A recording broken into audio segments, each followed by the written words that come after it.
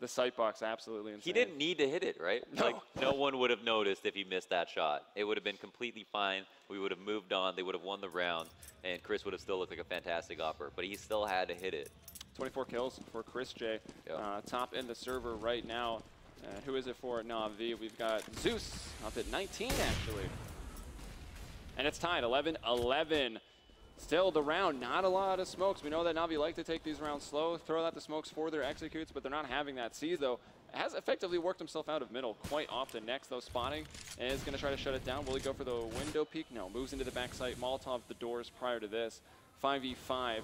Na'Vi with a big split coming on. Flamey gets the entry onto Dennis. He's coming in through the window. Will go down next. It's actually going to fall too. And a third. And a fourth here in the back of the site, bringing down Edward and destroying the hopes of Na'Vi on this round. And can he go for the ace? He gets it. Next stepping up is